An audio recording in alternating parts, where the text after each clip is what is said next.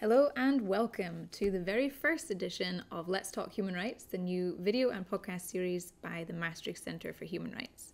In this series, we will be speaking to a number of different human rights experts about their research, their area of expertise, and their experience as human rights researchers. We have a particular focus on early career researchers, so those who are only just starting out on their career in human rights research. My name is Sally Thin. I am a PhD candidate in international law, and I will be your host for today. Here with me are the lovely Sarah McGibbon and Stefan van de Putte. Would you like to introduce yourselves, Sarah? Sure. So I'm Sarah. I am a PhD candidate here at Maastricht University. I am in my final year of my PhD now, so I've been here for 4 years. My research focuses on the responsibility and capacity of what I call effective non-state territorial entities. I'm sure we'll get into exactly what an effective non-state territorial entity is in more detail later on. Stephen? Yeah, hi, I'm Stephen. I'm also a PhD candidate here at Maastricht University. I'm an external PhD candidate, so I'm combining my research here with my function at the Netherlands Defense Academy. And my research looks at accountability and reparations for human rights violations during UN peace operations. Thanks. Now, doing a PhD myself, I know how frustrating it is when somebody asks you to summarize what it is that you do for your research. But if you could you please give a brief overview in a few sentences of what your research is? Sarah, if you'd like to start again. Oh, I was hoping Stephen would have a chance. So effectively, what my research is all about is what I would say entities that look and feel like states, but aren't states, as we understand that term in international law, and understanding how the international legal framework treats them, what capacity we allocate them, and how we assign them responsibility, if we assign them responsibility in international law.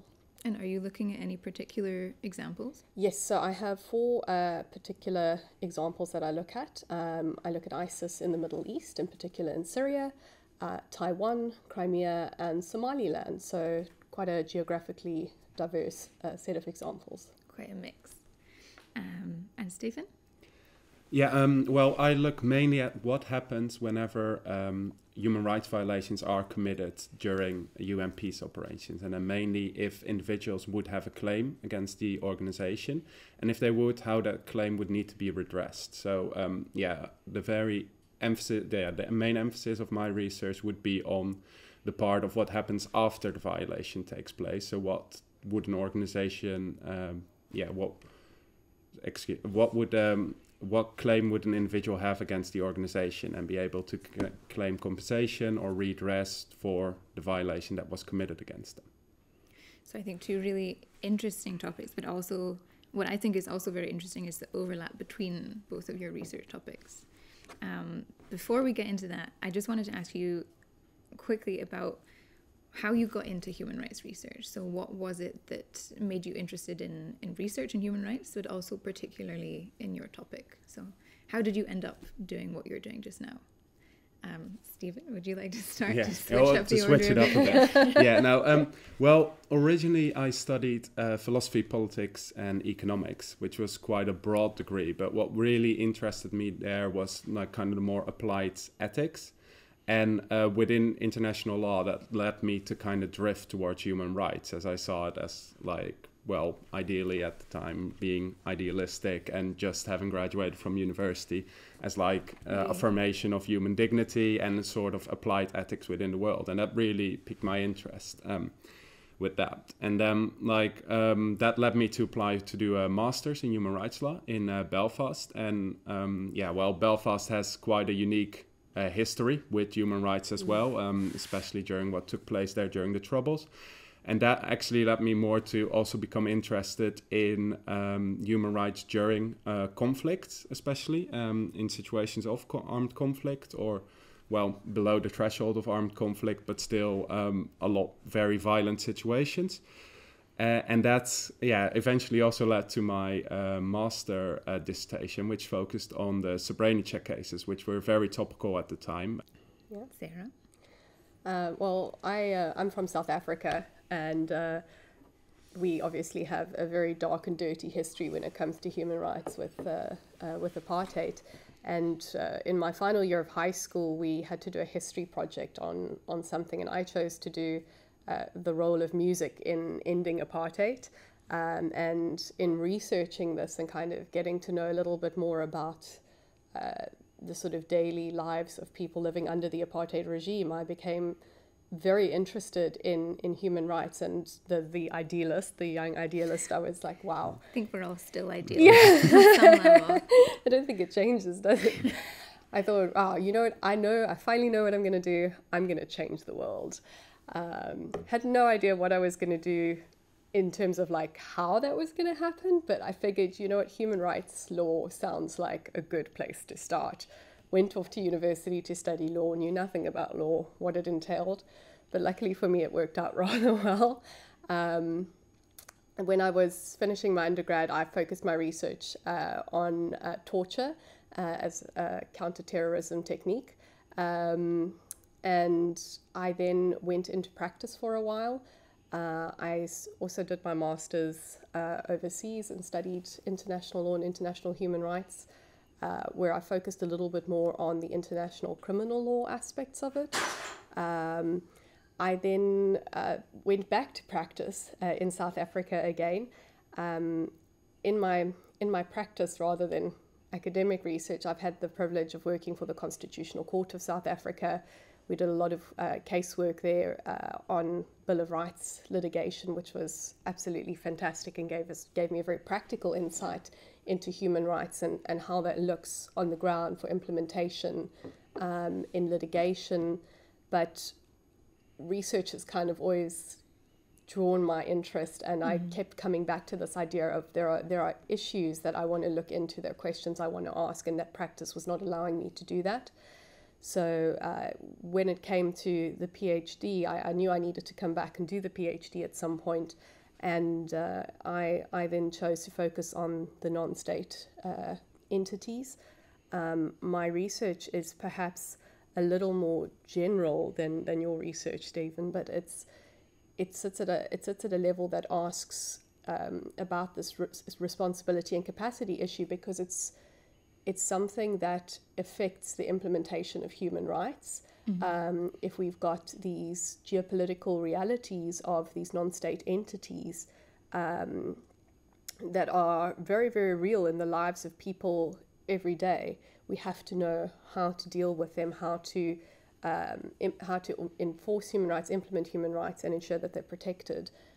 So that's why I went for a more general approach, but something that still allows me to impact human rights, which is very close to my heart. Let me ask you there, because I think both of you in different ways are focusing here on non-state actors. And I think maybe some people who are listening or watching from home today won't necessarily know why that makes these questions much more difficult. So in brief, a non-state actor is exactly what it sounds like. So an actor in international law that is not a state. So that can cover everything from individuals to international organizations like the UN, to entities like you were talking about. Could you maybe explain why, when an actor isn't a state, that makes it particularly difficult to talk about human rights responsibility or human rights accountability in international law? Sarah?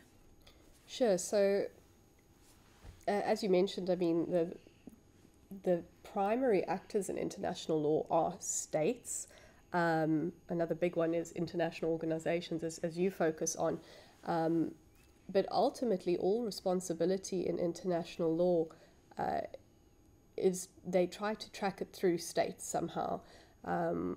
We work with customary international law principles of state responsibility, and there are all sorts of rules for assigning responsibility. We call it attribution, determining who's responsible for conduct and how we hold them responsible for that conduct. And if it's only states that are ever held responsible, but we have a large number of non-state actors in the international system or in the world, we have a huge gap where human rights it may not be effectively protected. They're not always the the people who are violating the human rights. In fact, sometimes they are doing a better job of protecting human rights than the states themselves. But there is a gap in human rights there when you have a massive actor that's not actually dealt with in the attribution framework. Yeah. So essentially we, in international law, we focus a lot, perhaps you might say too much, on what states do and don't do, and sometimes within that perspective, non-state actors can slip through the net. When we're talking about responsibility and accountability for human rights, especially by non-state actors, what are the different steps that we need to kind of get through, or that we need to establish, Stephen? Yeah, well, I think one of the first challenges would be establishing that a non-state actor has an actual obligation. So there are a couple of sources of obligations within international law.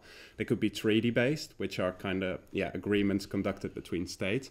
But you also have customary law, international law, and you can now see that a lot of people have started to argue that certain human rights now form part of customary international law. And that is argued by basis of state practice, so what states actually do, and what legal scholars call opinio juris, or the conviction that what they do is also the result of a legal obligation.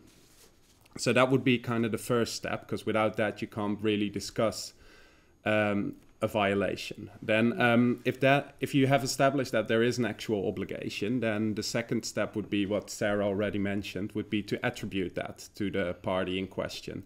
So there's some certain rules within international law that deal with the attribution. What you can see is that they're quite well developed when it comes to states, but that it's a lot more difficult to argue effectively when you're dealing with non-state actors. And you see that both on the cases of international organizations, where there's a lot more discussion about who's responsible, either the state that's a member of the international organization or the international organization itself. And I don't really even want to get into the hornet's nest that Sarah's dealing with when we're talking about attribution. If you've established those two, then you can kind of speak about a wrongful act, which in general international law terms would lead also to an obligation to compensate or provide redress for that act. There are, however, some exceptions to that rule, which are summed up with the all old lawyer saying of "it depends." But some entities within international law have far-reaching immunities, and I think my research, a big part of that is dealing with the immunity of the UN, because if you see now, for example, in both the Srebrenica cases, there was a big case in Haiti which dealt with cholera, which was allegedly spread by Nepali peacekeepers that the UN sent there. But in all those cases, the courts pretty much say, well, the UN is immune, so you can't bring your case here, which kind of leaves the victim without an avenue or a forum where they can bring their case to. Lastly, which is also a bit more of a contentious issue as well, is that you would have to argue, if you're talking about individuals, that the individual would have a claim. Within international law, what you see is that states are the primary actor, but that's occasionally also the case when it comes to redress, which would mean that the state would have to argue on behalf of its citizens to claim that a violation has taken place, instead of that citizens can do so directly against the entity that has offended their rights.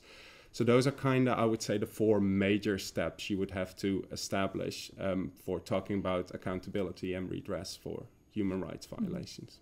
So let's take it back to the first one then. For I think there's a lot in there to unpick, and I hope we'll have time to go through at least most of it today. But for the actual obligations, so the obligations that we're talking about, whether or not non-state actors have violated these human rights obligations, what kinds of obligations and what kinds of violations are you both talking about in your research? I know, Sarah, yours is quite general, quite like abstract level, but you're looking in particular at peacekeeping operations. So what kinds of,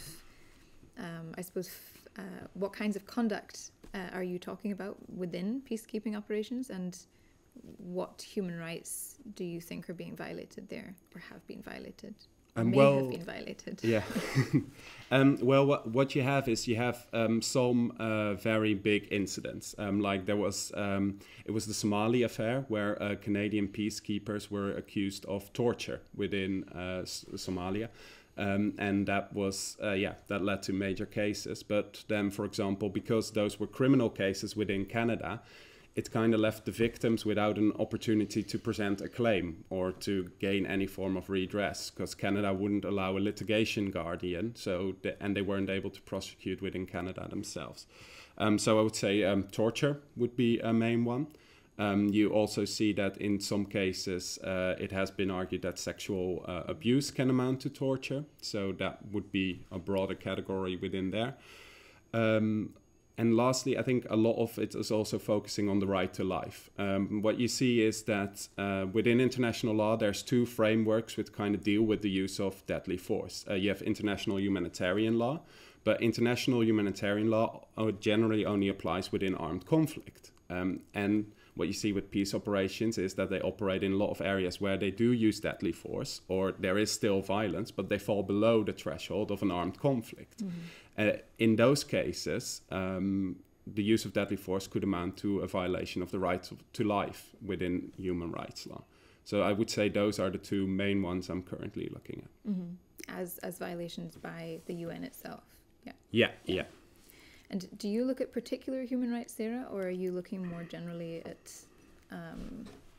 the capacity to respect human rights? I'm looking more generally, although there are examples that come up in sort of each territorial study, and that can differ from place to place. In one of my territories is Somaliland, Somalia, so there are some rights that you've perhaps seen in your research that come up. For example, ISIS in the Middle East, there's some, of course, some human rights issues there. Although I think it's a little bit more general in the sense, for example, of looking at things like the right to citizenship or nationality and statelessness. That's something that comes up in my research, because if you've got residents of these territories where they've got a completely different legal system to the, let's say, recognized state, for lack of a better term, although I don't like that term, but recognized state, would their citizenship, their nationality be recognized by other states? Are they stateless? Are they not stateless? These are the kinds of questions that do come up in my research. Could you give an example of one of the places where there's perhaps a recognized state and then an unrecognized territorial entity? In my studies? Yeah, so so I think China and Taiwan are a very good example, quite a topical example at the moment. So I work with the 4 different entities, for me, represent a spectrum of these non-state entities. I don't work with international organizations like you do. I've excluded those from my research, from something that looks the least like a state to something that looks the most like a state. But Taiwan and China are a very good example, because Taiwan has its own constitution, its own courts, its own military. It looks and feels very much like a state like the Netherlands, where we sit here today, for example. But it is legally part of China, and there are repercussions for states that would say they recognize Taiwan as an independent state from China.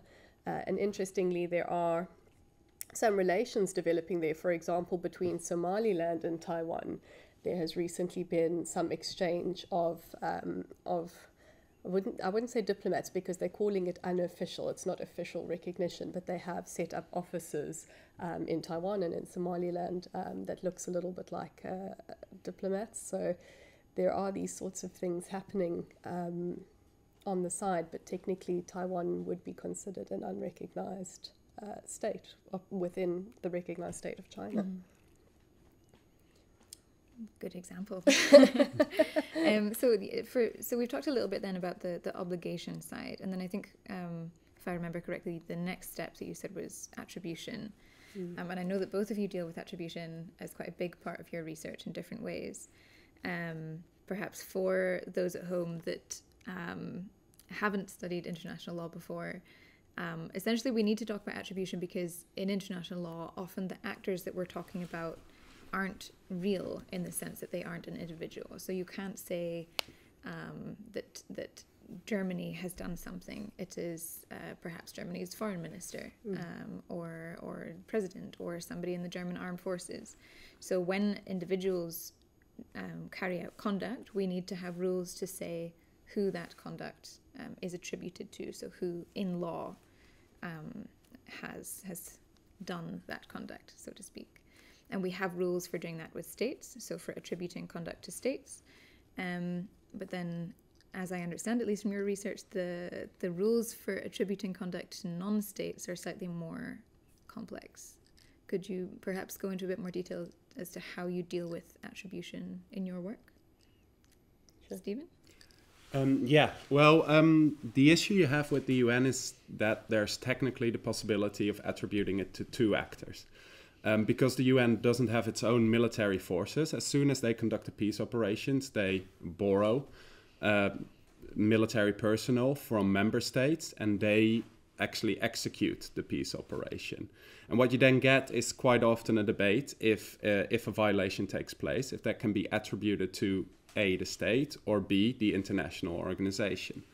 And I think a good example of where you've seen that is what I already briefly mentioned in the introduction is the Srebrenica case. The courts there went into quite a detailed examination if this Dutch state would be responsible or if the UN would be responsible. What the court said there is that in general, it doesn't see any reason to not believe that double attribution is a possibility. It's not a possibility. So it didn't really exclude that as an option. But it said that, for example, usually it would be the case that whenever peace operations are conducted, military personnel then acts as an agent of the organization and that the organization was responsible. But in the specific case of the Srebrenica cases, that because the Dutch government was so involved with the redeployment of the forces, that it said that the Dutch state in this specific case was also responsible for the fall of Srebrenica. Mm-hmm. So then I suppose there are two questions there. There's the question of whether the breach itself, so the act of violating the human rights, is attributable to potentially two different actors. But then I suppose, for me anyway, the question also arises, so who is actually responsible for respecting and fulfilling human rights within a particular territory? Is that something that you deal with, Sarah? It is and it isn't. So my research has focused on this notion of attribution more generally and understanding the flaws in it.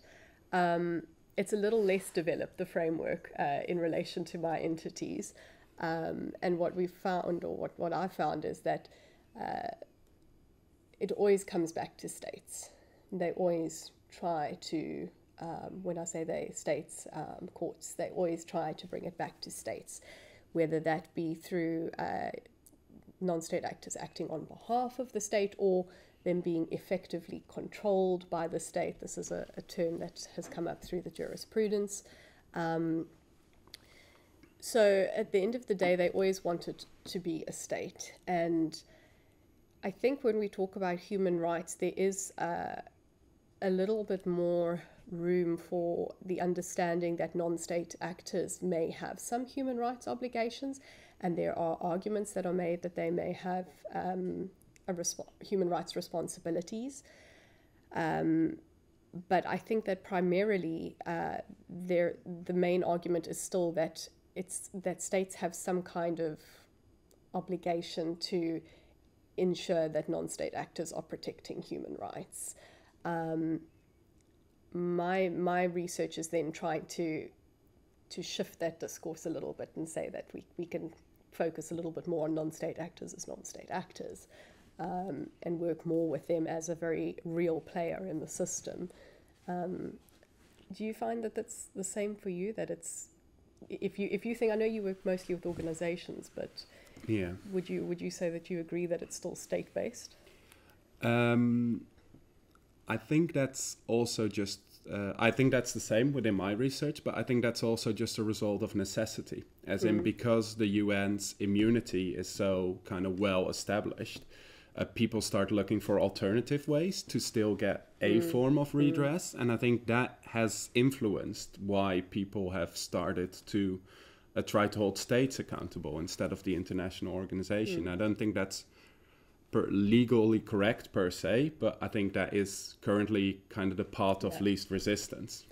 I think when you have a system that is entirely built around states, then it becomes the easiest way to do that, doesn't it? So we are coming to the end of our time, but what I would like to have from you each in a couple of sentences, if you can, why do you think your research matters? So why do you think your research is relevant in the real world? Because often as researchers, as academics, we get that criticism that, you know, you kind of live in an ivory tower, you aren't so connected to the real world. So in a couple of sentences, why do you think your research matters for the real world? Sarah? So like I mentioned, it seems quite general and theoretical, but at the end of the day, it is very relevant in the lives of people who live in non-state territorial entities, because it affects questions like marriage, divorce, adoption, nationality.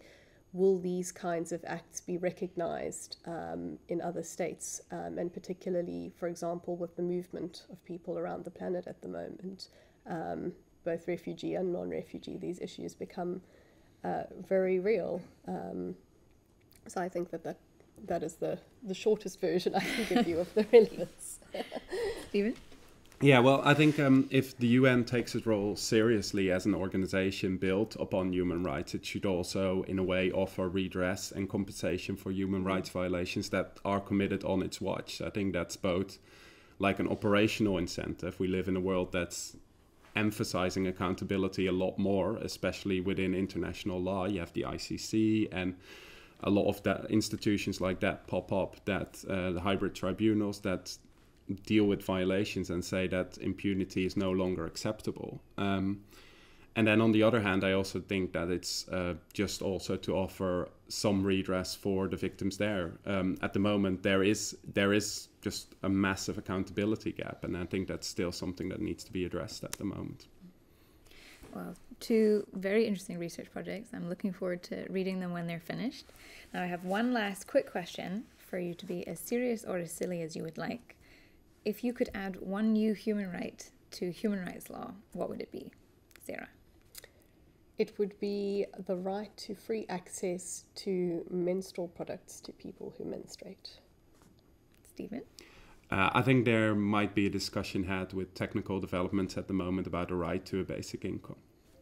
Yes. Two very interesting new human rights for the human rights lexicon. I think also both probably very beneficial to human rights law to have those conversations. Thank you very much, Stephen. Thank you very much, Sarah. Thank you very much to everyone at home who listened or watched this. If people want to find out more about your research, how can they find you, Stephen? I am on Twitter, not very active yet, but it is developing. I am not on Twitter, but people are welcome to check out my university webpage and contact me directly through the details there, or my LinkedIn profile. Thank you. So once again, that's Stephen van de Put, Sarah McGibbon. Thank you very much. You can, of course, always find out more about the researchers at the Maastricht Center for Human Rights at Maastricht University .nl /MCFHR. That's maastrichtuniversity.nl /MCFHR, or on Twitter at MC_human rights. Thank you, Sarah. Thank you, Stephen. Thank you, viewers and listeners, and we hope to see you back here again next time.